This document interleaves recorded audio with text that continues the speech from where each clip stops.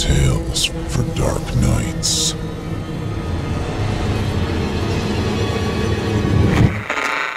Want to make sure you never miss a Chilling Tales for Dark Nights video again? Be sure to subscribe and hit that bell to turn on notifications.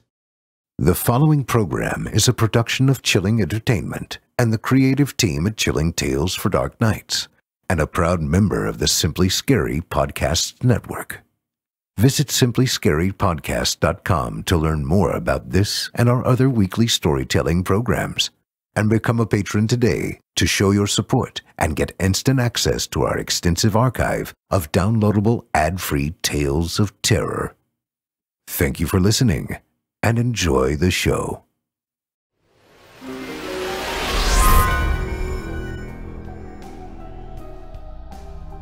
This episode of Horror Hill is proudly brought to you by Shudder.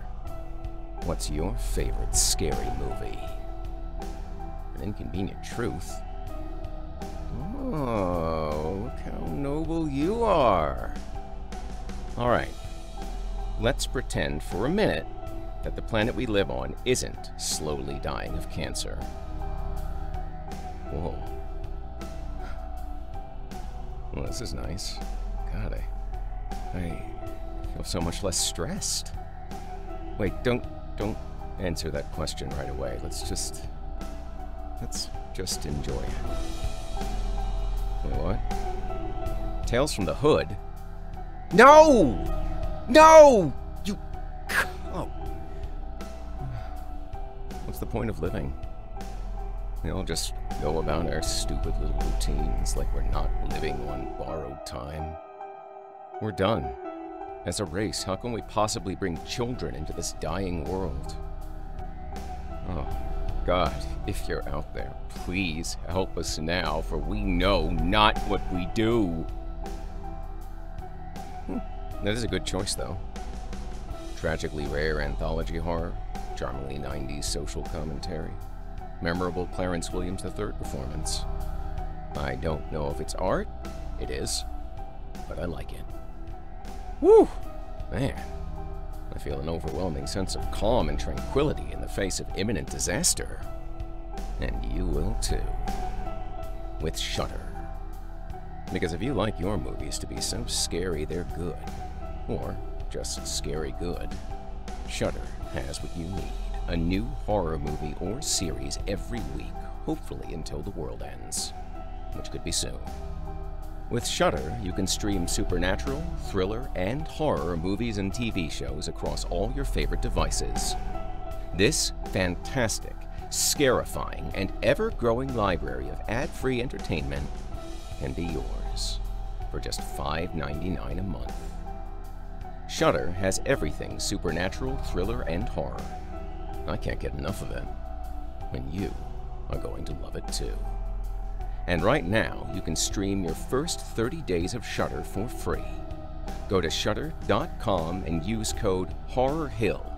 That's SHUDDER.com, code HORRORHILL. Stream free for your first 30 days by going to shudder.com, code HORRORHILL.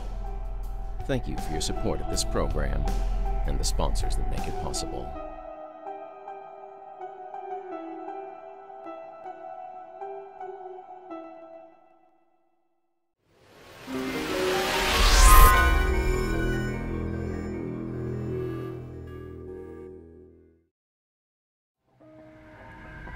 The darkness has found you.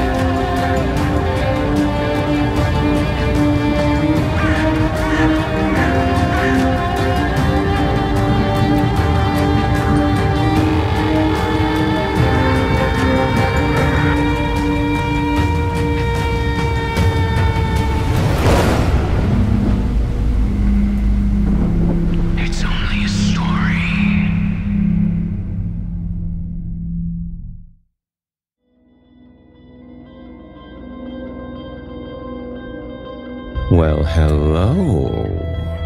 Fancy seeing you here. Welcome to Season 5, Episode 24.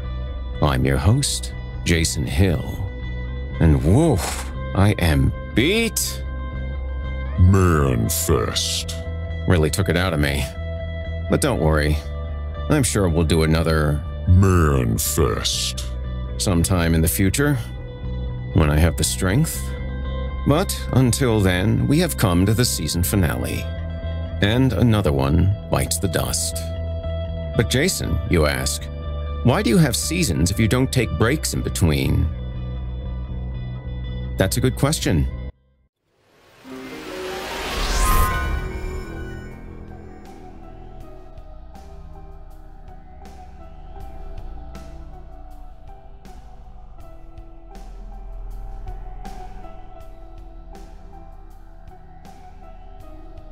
This podcast is proudly brought to you by BetterHelp. Remember earlier what I was saying about relationships? How it's important not to neglect the one you have with yourself? Well, it is. Remember, you can never really leave you. You can't divorce yourself. You're stuck together. Whether it's hitting the gym, making time for your haircut, or even trying therapy, which is what I'm recommending you do, because you probably need it, most people do, you are your greatest asset. And this month, BetterHelp Online Therapy wants to remind you to take care of your most important relationship. And that, the one you have with yourself. Yeah, you see where this is going. So be sure to invest the time and effort into you that you do for other people. BetterHelp's online therapy offers video, phone, and even live chat sessions with your therapist. You never have to sit in a waiting room or see anyone on camera if you do not want to. It's much more affordable, much more available, and you can be speaking to someone in under 48 hours, so give it a try and see why over 2 million people have used BetterHelp online therapy. I like BetterHelp. Nay, I love it. This podcast is sponsored by BetterHelp and Horror Hill. And Scary Stories listeners get their first month off at betterhelp.com/horrorhill. That is BetterHelp, BetterHelp.com/horrorhill. Thank you for your support of this program and of the sponsors that make it possible.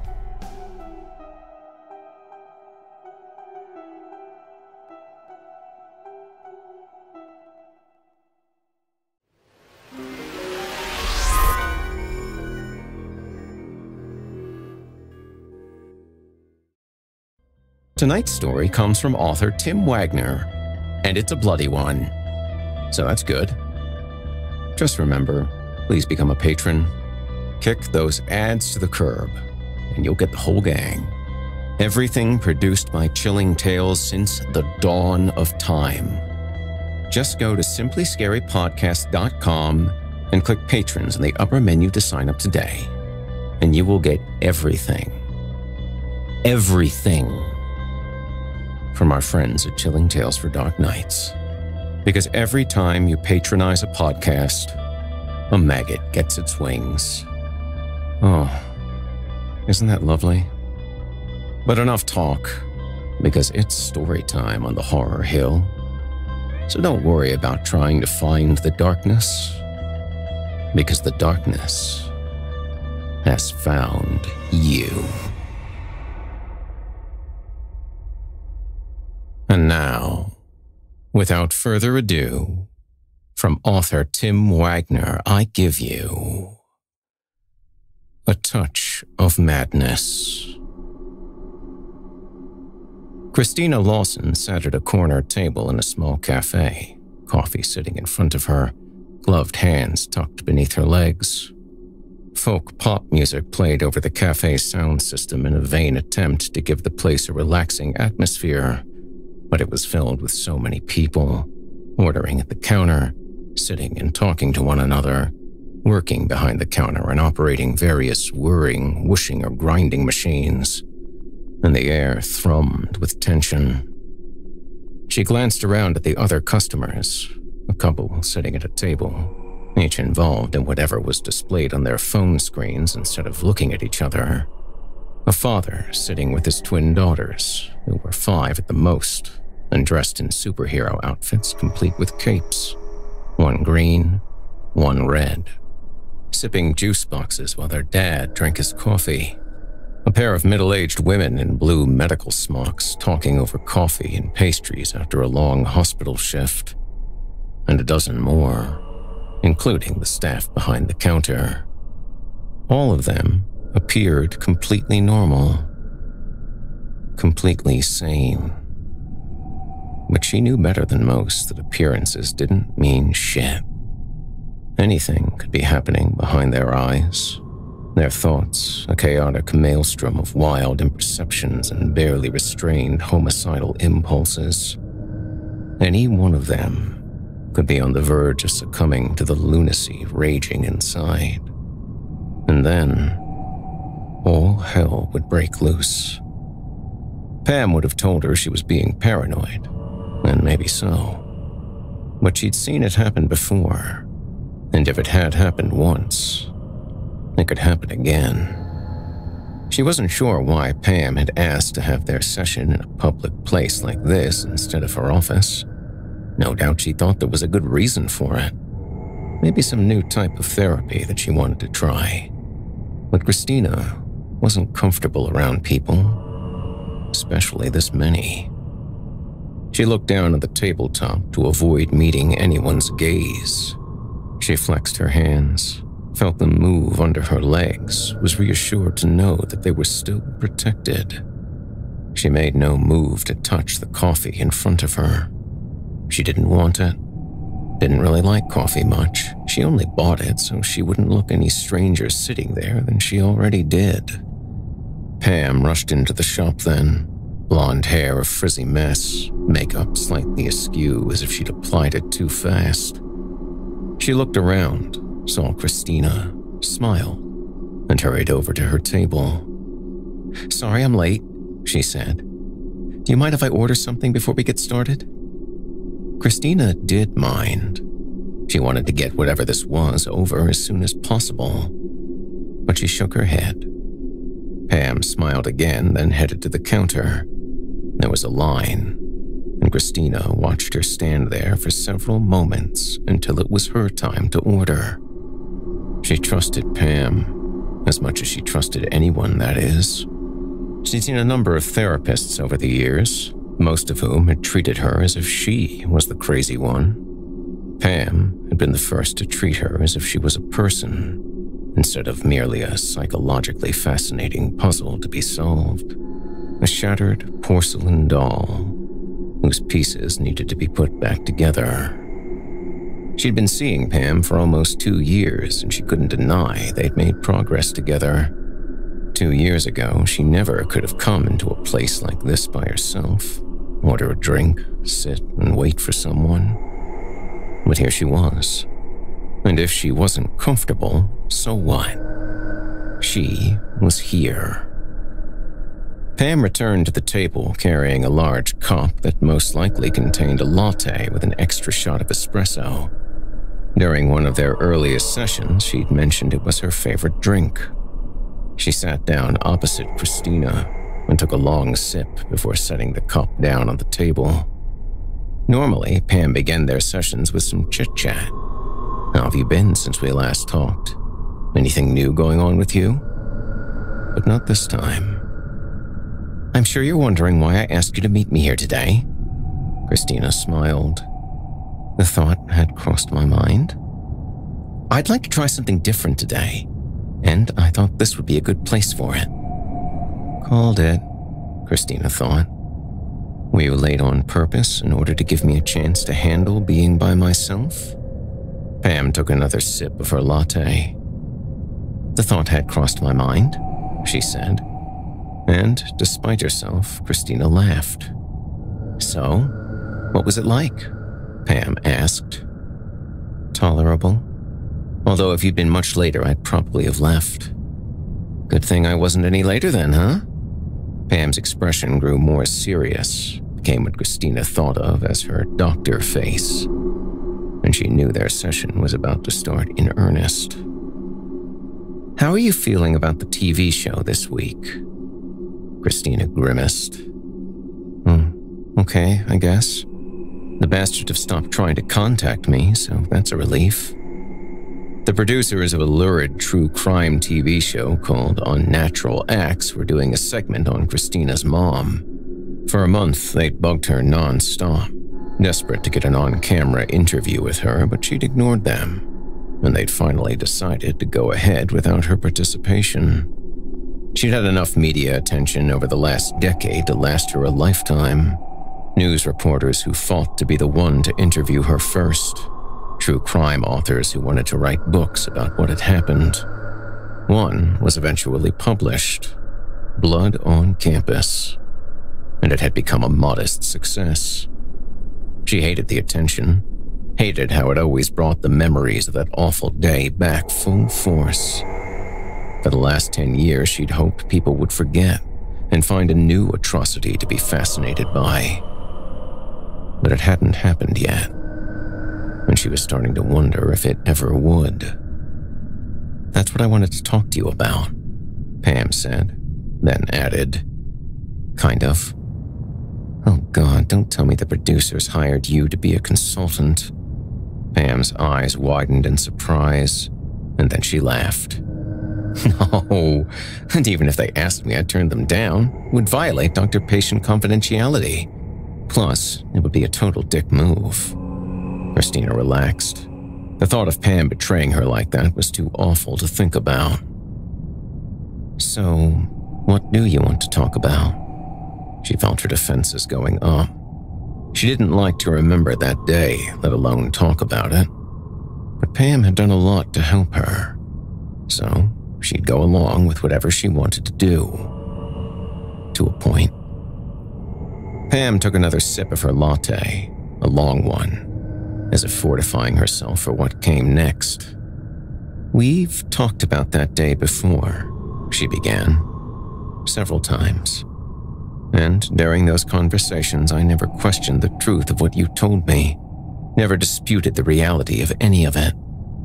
Christina nodded cautiously. She didn't like where this seemed to be going. Her other therapists had questioned, had tried to convince her that it hadn't happened, or at least that it hadn't happened the way she remembered. One of the things she liked about Pam is that she'd never done that. But maybe she'd just been waiting for what she thought was the right time to bring up the subject. "I went to the university yesterday." An ice-cold hand gripped Christina's heart, and she began trembling. Pam went on, speaking faster as if hoping to get everything out before she freaked. "I'd never been there. I went to college in Chicago before my husband, and I moved to Ohio. It's a beautiful campus, lovely old buildings, lots of grass and trees. Very different from the downtown campus I attended. The science center's not there anymore. They tore it down years ago and planted trees there. They put up a remembrance plaque too. I think you might find it healing to see it." Christina trembled harder now, and her mouth and throat felt dry as desert sand. She didn't want to reply, but if she tried, her words would have likely come out in a hoarse croak. Pam continued. "I looked for the fountain, but I couldn't find it at first. I thought maybe it had been torn down too, but I found it eventually, and it was peaceful and relaxing, just as you described it." She paused, then added, "I took some pictures with my phone." Sudden nausea erupted in Christina's gut, and her vision blurred. She wanted to jump up from her chair and run toward the exit, but she feared that if she tried, she'd pass out before she made it halfway. "I'd like to show them to you, if that's okay." She wanted to shake her head violently, but she was unable to move. Taking her silence for assent, Pam removed her phone from her purse, brought a picture up on the screen, and then held it out for Christina to see. She scrolled through a series of images, and although Christina wanted to look away, wanted it more than she wanted her next breath, she watched the pictures go by, one after the other. Christina saw the statue on a hot afternoon in late July when she was 13 years old. She was supposed to be attending the second morning of a week-long summer science workshop for middle school kids run by the university. But after her mom had dropped her off in front of the science center and drove away in her Lexus, she decided to wander the campus instead. She hated science and never got good grades in it, which was the reason her overachieving parents had insisted on signing her up for the workshop. But as much as she hated science, she hated being told what to do even more. Rules, regulations, do this, don't do that, be a good girl, don't be a bad girl. Why couldn't everyone just leave her alone to do what she wanted when she wanted? Her parents, teachers, all her life people had told her what to do, and she was sick of it. The only rules she was interested in following were her own. Her parents might have enrolled her in the workshop and paid for it, but they couldn't make her attend if she didn't want to. Yesterday had been so boring. All they'd done was make quote-unquote inventions out of cardboard, tape, glue, plastic straws, popsicle sticks, and other odds and ends. More arts and crafts than science, really. Kid stuff, certainly. Today, she planned to skip out and kick around campus for a couple hours until it was time for Mom to pick her up. And then, she'd meet her back in front of the science center and feed her some bullshit about what the instructors had the kids do today. Her parents were smart. Mom was a lawyer, Dad a pediatrician. But they were so busy they only ever paid partial attention to what she did. Lying to them was almost embarrassingly easy. This wasn't her first time at Ash Creek University. Her parents were both alums and had been dragging her to campus concerts, art shows, and theater productions since she could walk. But in all those visits, and there had been dozens of them, she'd never gotten the chance to explore the place. High time she rectified that, she decided. But after a half hour of walking around in the sun and heat, she was not only bored but miserable. She supposed the campus was pretty enough. Red brick buildings, well-landscaped grounds, large trees. But there wasn't anything to do. And because it was summer, there weren't many people around, which made the place feel empty and lonely. She did like the fact that no one paid any attention to her. The few people she passed, the students and professors, didn't so much as glance at her, as if a 13-year-old walking around campus by herself was completely normal. And it made her feel very grown up. But she'd been walking non-stop since her mother left, and she was tired and sweaty. And while the campus was pleasant for the most part, there was a lot of construction going on. Parking lots being resurfaced, buildings being remodeled, and that meant noise. Machines running, tools striking metal and concrete, people shouting to each other as they worked. She wanted someplace quiet where she could sit in peace for a bit, preferably in the shade. She was on the verge of saying to hell with it and going back to the science center and attending that stupid workshop when she saw the red dumpster. It contained odds and ends from campus construction, chunks of broken concrete, lengths of discarded wood. It was in no way remarkable. She'd seen a dozen like it during her self-guided tour of the campus so far.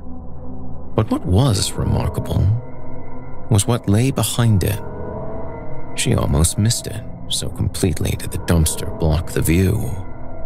But there was a tiny sliver of space between the side of the dumpster and the old oak tree, and through it, she caught a glimpse of what looked like a fountain.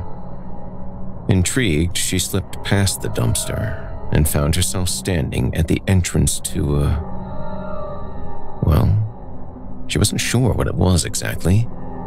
A place for people to sit, relax, think. She she supposed. A stone fountain sat atop the third level of a dais, a curving half-circle of stone wall behind it with an arched open doorway in the middle. Wooden benches rested on either side of the doorway, where people could sit and watch the fountain and listen to the gentle trickle of water. The water bubbled up from the center of a large, round stone surface to flow over the edges and into a pool beneath.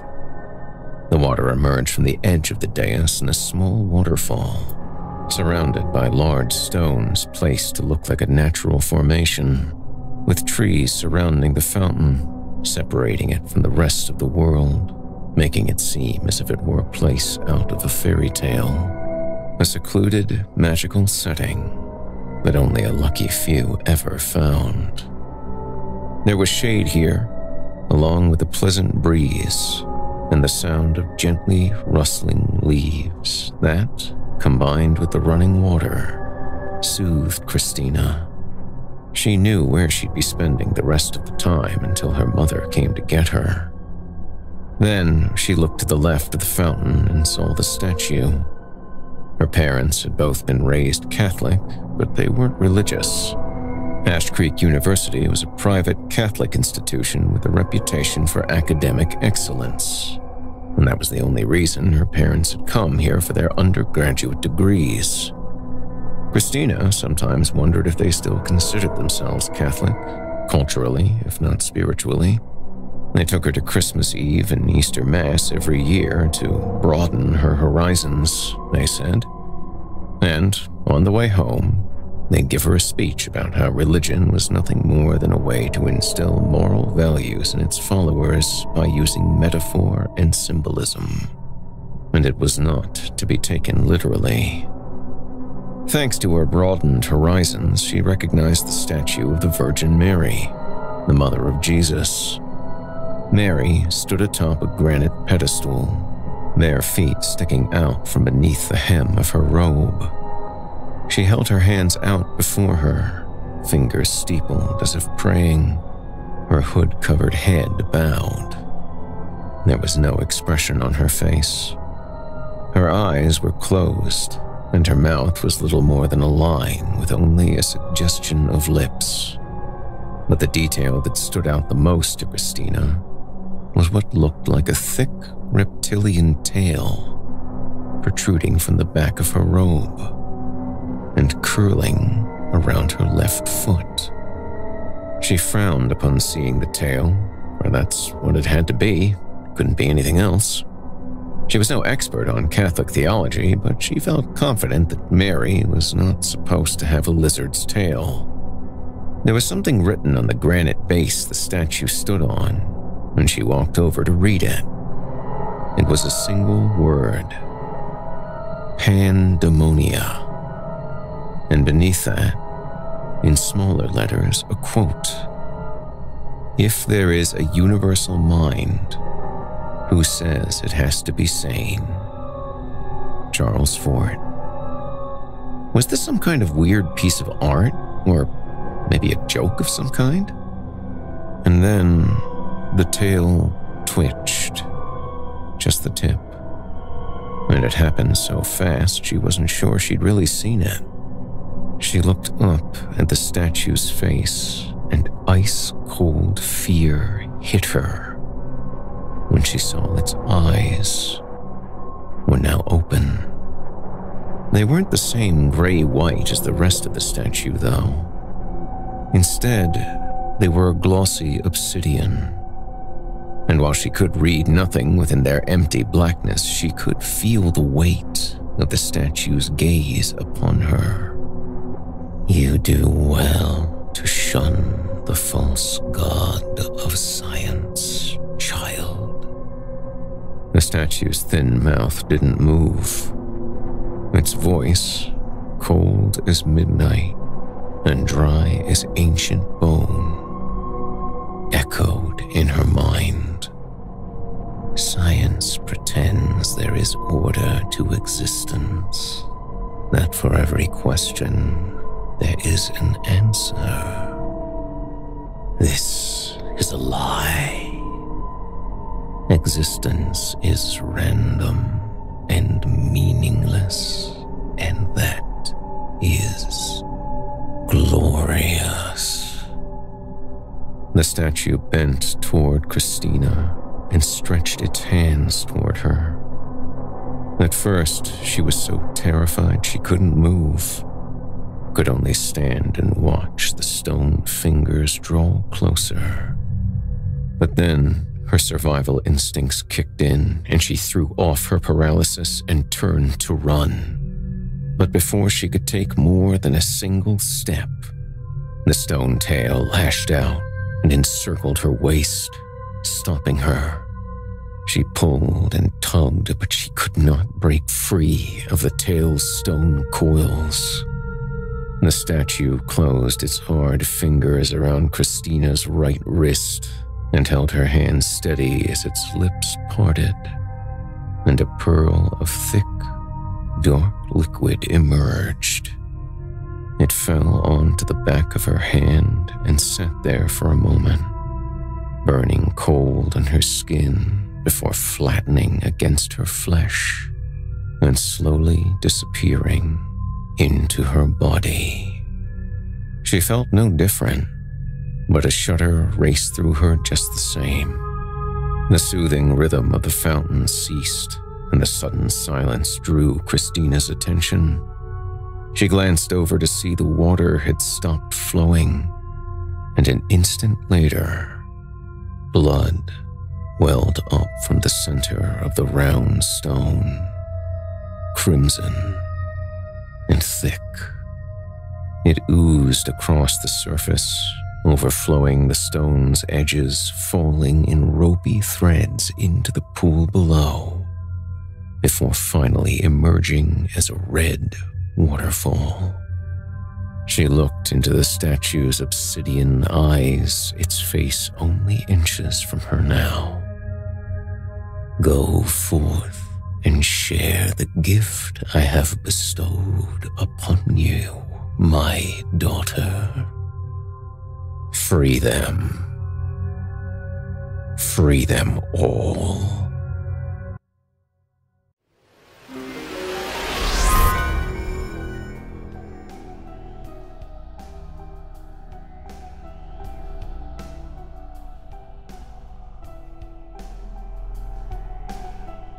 Hey, horror fan hombres!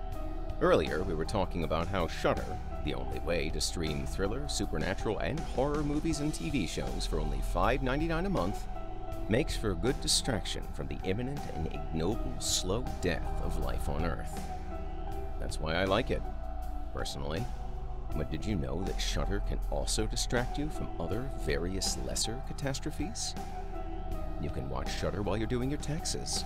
You can watch Shudder while your teenage kid tells you that you're soon to be a grandparent. And congratulations. You can watch Shudder while you pass kidney stones.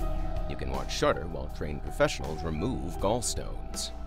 You can even watch Shudder while you are stoned, though it is the official position of Horror Hill and the Simply Scary Network that we just don't approve of that kind of immoral and degenerate behavior around here. We really don't. We really don't. Okay, back to what I was saying. Just name the misery, and Shudder's got what you need to push on through. Shudder's streaming library has just about everything, from original movies like Superhost, The Boy Behind the Door, and a longtime personal favorite of mine, PG Psycho Goreman, to hit series like Creepshow, from The Walking Dead's Greg Nicotero. If you're looking for old classics or simply the next classic, see what I did there?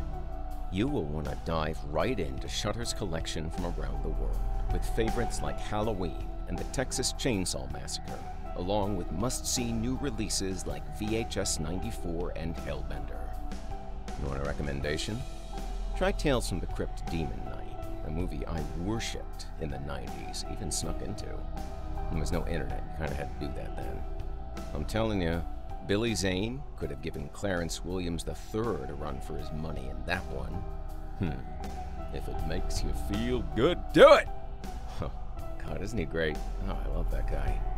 But yeah, that's Shudder for you. I like it. Nay, I love it. And you should try it. Because as Billy Zane says, if it makes you feel good, do it. Because Shudder has everything supernatural, thriller, and horror. I cannot get enough of it.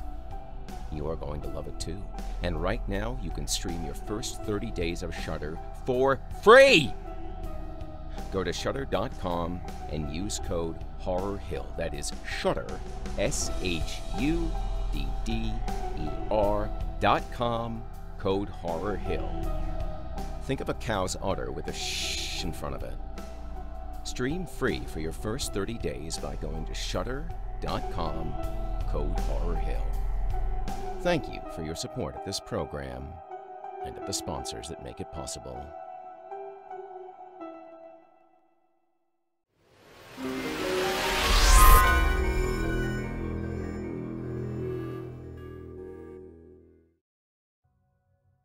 Christina had no memory of the statue releasing her, no memory of beginning to run. One moment she was standing there, trapped in the statue's embrace, staring into its obsidian eyes. And the next she was running full out, heart pounding, lungs heaving, sweat pouring off her. She had no destination in mind, wasn't capable of anything approaching rational thought at that moment. Her body operated on autopilot, returning her to the place she'd started from, the Science Center. She was relieved to see her mom's Lexus parked in front of the building, and she ran straight to it, only partially aware of the tears streaming down her face.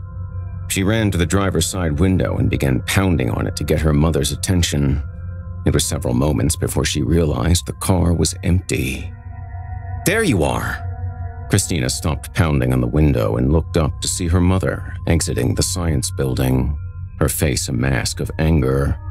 She continued chiding Christina as she walked toward her. "I was in a meeting with a client when the workshop director called to ask me why you weren't present today.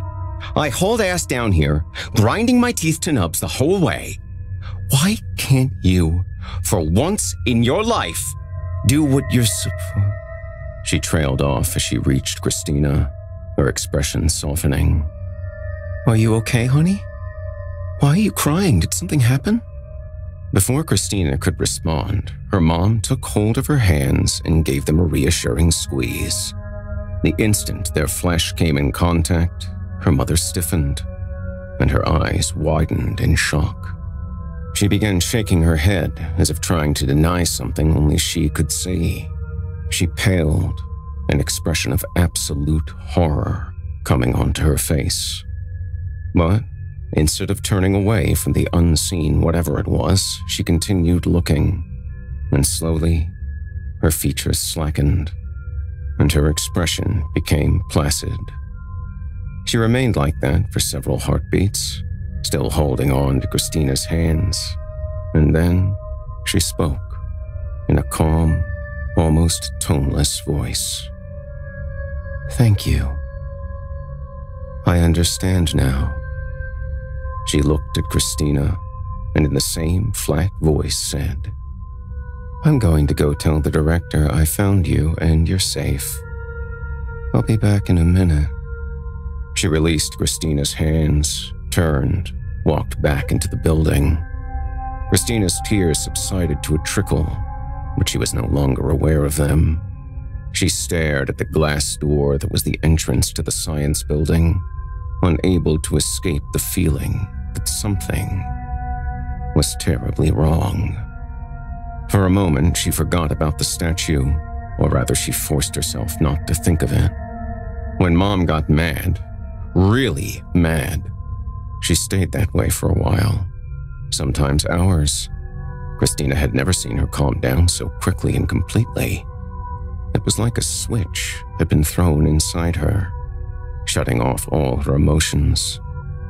It was beyond weird. And that's when the screaming began. It was muffled, but the sound was unmistakable. It came from somewhere inside the building, where the science workshop was taking place. She saw a smallish, child-sized hand slap the window from the inside. The hand was covered with blood and left a red smear on the glass as it slid away. Her own paralysis was broken by the sight, and she ran into the building and went up the stairs, taking them 2 and 3 at a time. The screams grew louder and fewer the closer she got to the second floor, and they were punctuated by moans of pain. She slowed as she approached the classroom where the workshop was held. She didn't want to go in, didn't want to see whatever waited for her. But she had to. Her mother was in there. The door was open, and by the time she reached it, the sounds had stopped. No more screams. No more moans. Just silence. She stepped inside, not far, only a foot or so. The room was set up the same way as it had been yesterday. 10 circular tables with chairs around them, materials for students to use in constructing their projects in the middle. It was more like art class than science, which had been one of the reasons she'd found it so boring. But what she saw now wasn't boring. Far from it. Bodies were scattered around the classroom, but there were a couple of adults as well. Some lay on the floor in various positions, while others had collapsed into chairs or onto desks. They had sustained numerous cuts, and blood was everywhere. On their clothes, on the desks and chairs, on the floor and walls. And all the corpses, around 20 in total, appeared to have died the same way, by having their throats cut. Christina's mother stood in the middle of the room, holding a pair of box cutters. Her clothes, hands, and face covered in blood. She turned to face Christina and smiled, her teeth a startling patch of white in her otherwise crimson face. "Thank you for helping me to see how things really are, sweetie. Thank you for setting me free." She raised both box cutters and pressed the tips of the razors to the small hollow at the base of her neck. And then, with a pair of vicious outward swipes, she laid open her throat. Blood fountained from the wound to join that which already covered her. If she felt any pain, her voice didn't show it. Her smile widened, and her eyes seemed to almost glow. Christina didn't know the word beatific, but if she had, that is how she would have described her mother's expression.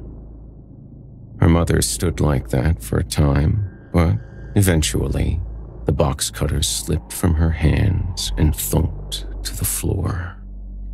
A moment later, she joined them, collapsing and staring up at the ceiling with wide, unblinking eyes. Her smile, however, remained in place. And then, it was Christina's turn to scream.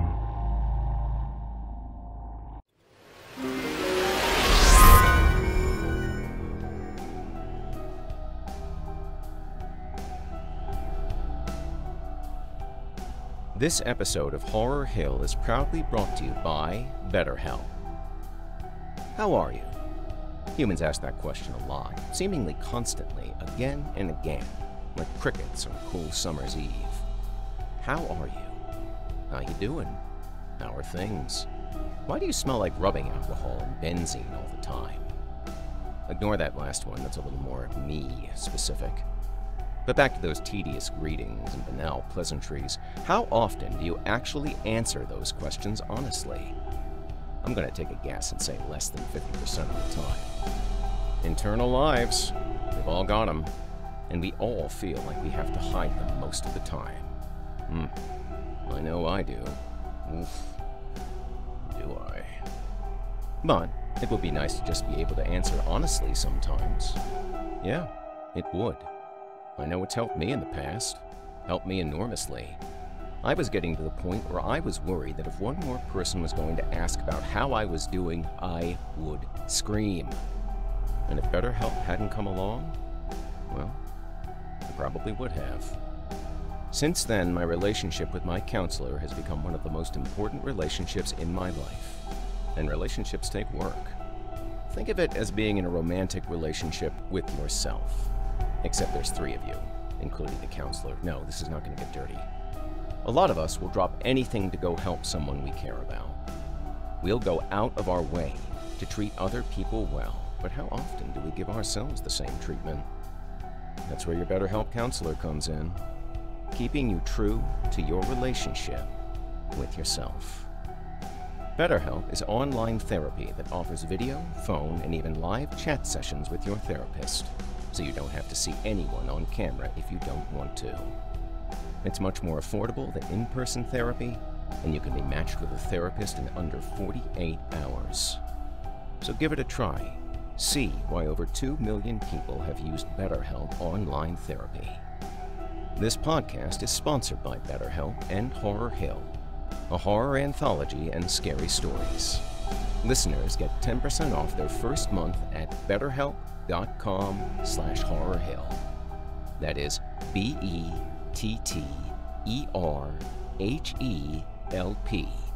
betterhelp.com/horrorhill. Thank you for your support of this program and of the sponsors that make it possible.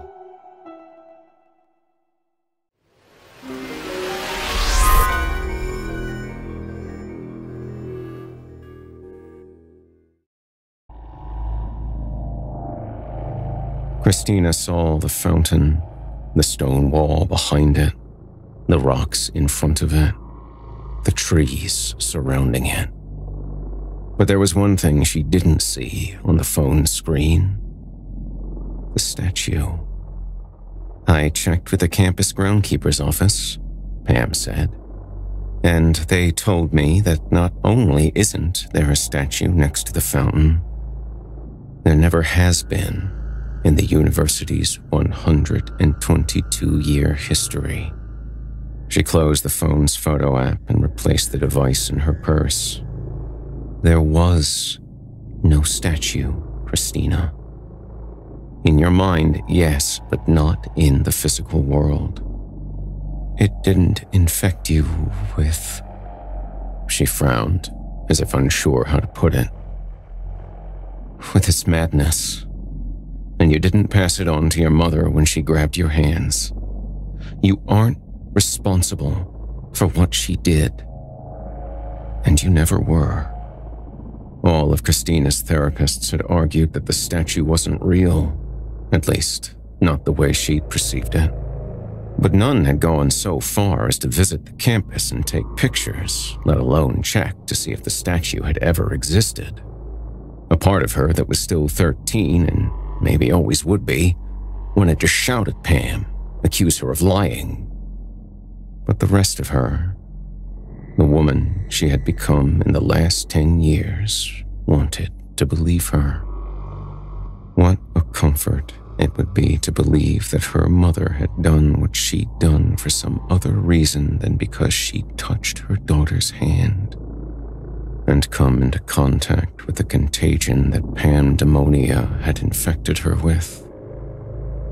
I know how to prove that you had nothing to do with what happened, Pam said. But you will have to trust me. Do you trust me, Christina? She hesitated, but then managed a single nod. Good. Good. Now put your hands on the table. Christina stared at her, not quite sure she'd heard correctly. You told me that you've worn gloves every day for the last 10 years, that you won't even take the right one off to bathe. All because you don't want to risk infecting anyone else. Yes. She'd been obsessively careful over the years. But if there was no statue, there is no infection to pass on, and that means you can touch someone without anything bad happening. So you can touch me. Pam put her left hand on the table, palm up. Christina looked at Pam's hand, head swimming with vertigo. What's more likely to be true? That some thing chose you to spread some kind of psychological plague? Or that your mind made up that incident so you wouldn't have to believe that your mother was responsible for killing all those people?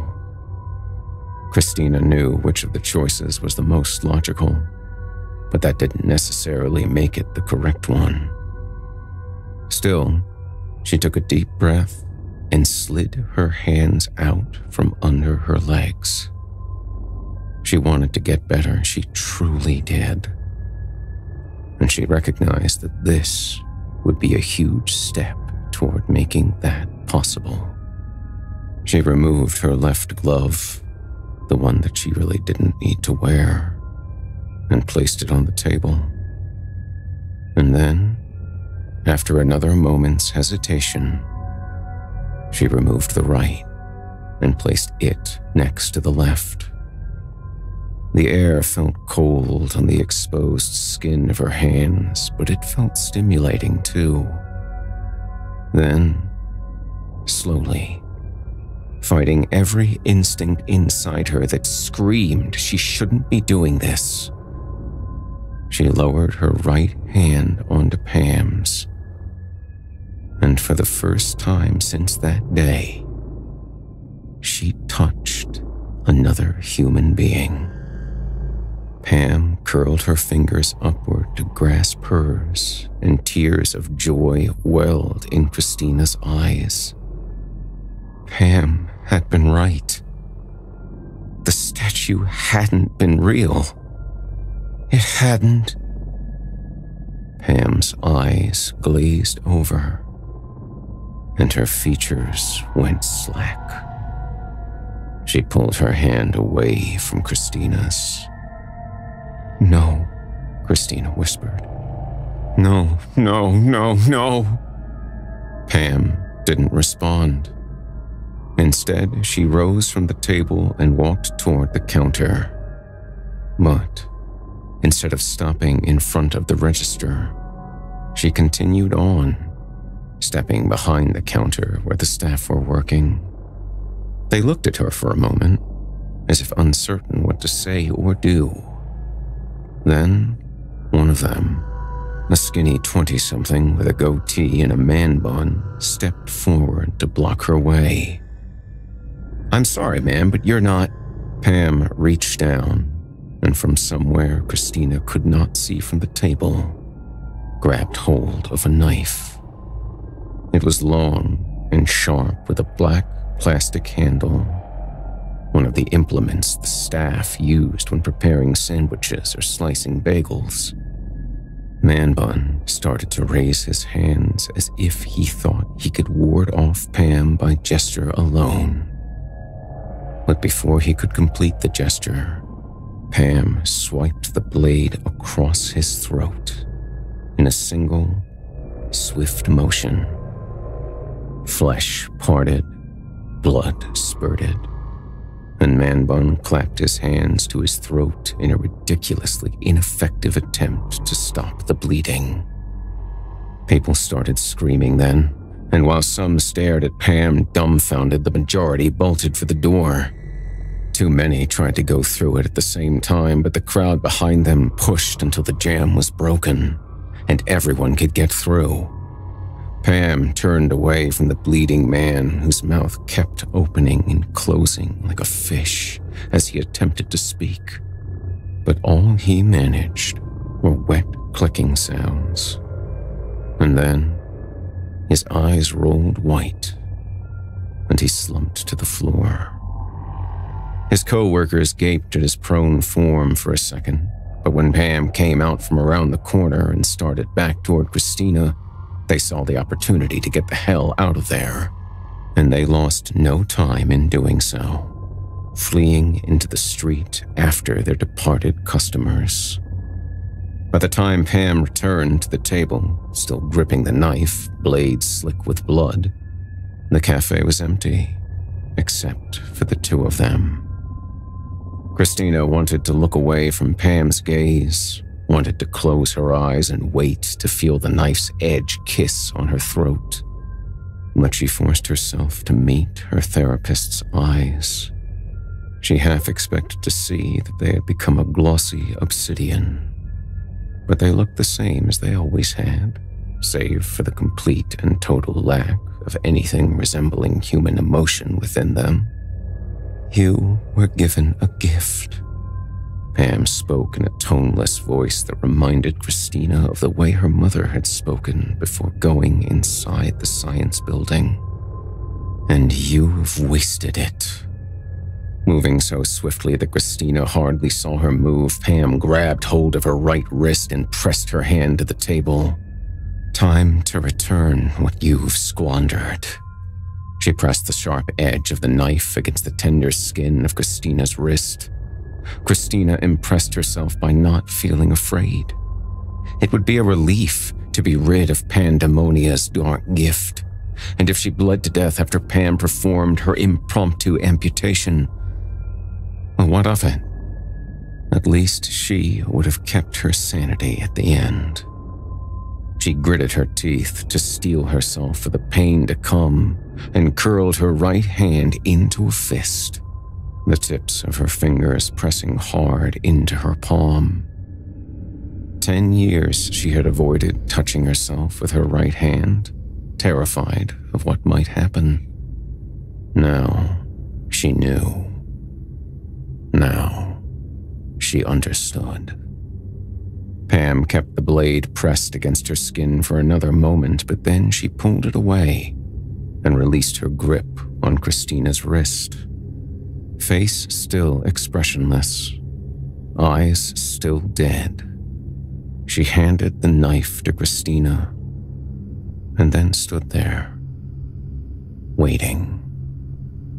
Christina examined the blade, turning it this way and that to see how the light played across the metal. The barista's blood still clung to the knife, and she brought the blade to her mouth and licked it clean. She cut her own tongue in the process, but she didn't care. The pain was exquisite, and the blood she swallowed, hers mixed with his, tasted sweeter than any wine. She looked at Pam. "Thank you for everything," she said, and then rammed the blade into the woman's chest, expertly slipping it between a pair of ribs and into her heart. The non-expression on Pam's face didn't change as she slipped free of the blade and collapsed to the floor, dead. Instead of licking the knife this time, Christina wiped it on her cheeks, smearing them with Pam's blood. Many times over the years, she'd tried to imagine what it had been like inside her mother's mind after she'd experienced the dark touch. The closest she could have come to was to imagine Mom's skull as a hive filled with angry, buzzing bees, furiously trying to sting one another to death. She was surprised to discover she hadn't been far off the mark. The sound, one of absolute and total disorder, was magnificent. It was the song of discord and upheaval, of malady and torment, of decay and dissolution, and she could not wait to share it with the world. She heard Pandemonia's voice one last time. "That's my girl." Christina tossed the knife onto Pam's lifeless body and started walking toward the door. She flexed the fingers of her right hand, as if limbering them up. She had work to do. Important work. And she couldn't wait to get started.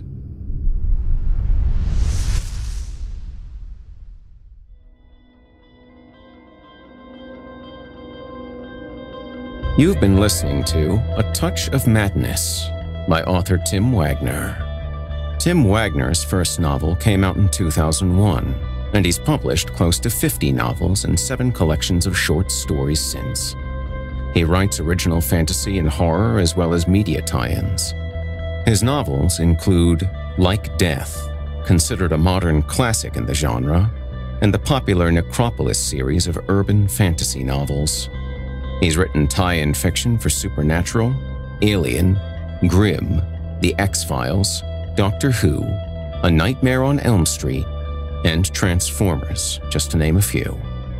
His articles on writing have appeared in Writer's Digest, Writer's Journal, and Writer's Workshop of Horror. He's won the Bram Stoker Award and been a finalist for the Shirley Jackson Award, the Scribe Award, and the Splatterpunk Award.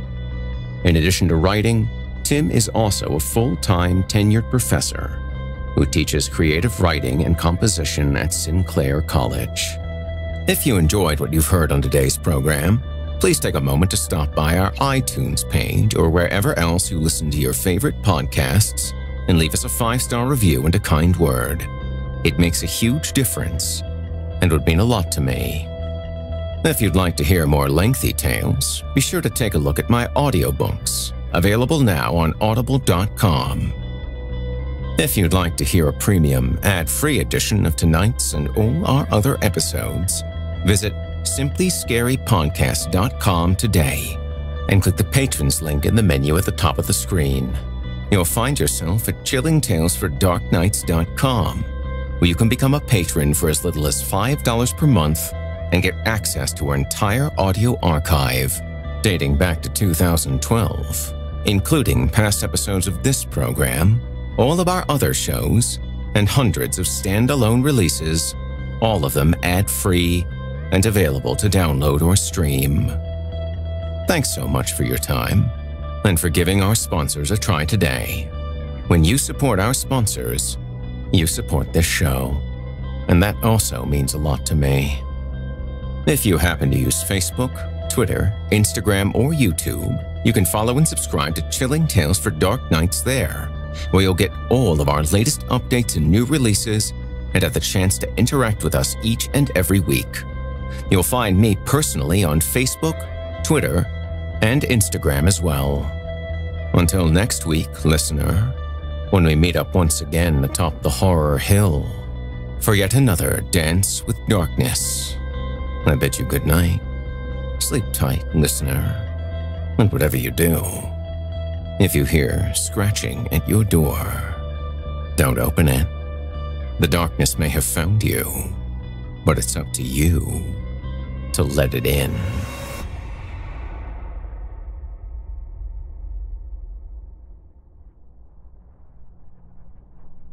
You've been listening to Horror Hill, a production of Chilling Entertainment and the creative team at Chilling Tales for Dark Nights, as well as a proud member of the Simply Scary Podcast Network.